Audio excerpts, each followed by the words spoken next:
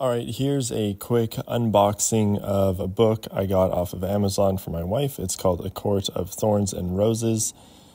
And I have purchased books off of Amazon before. I'm a little bit picky, so I want to make sure that it comes in nice condition because, the corners on books can get dinged up easily during shipping. So taking a closer look at this, I'm actually really impressed. It doesn't look like this has sustained any damage during shipping.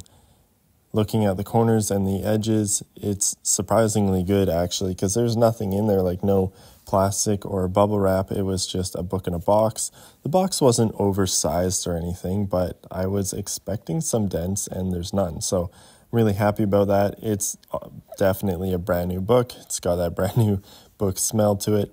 And I also got the sequel here, also from Amazon. Now this one is a little bit dinged up because, well, it's been used. We've read this one already. But yeah, that's it.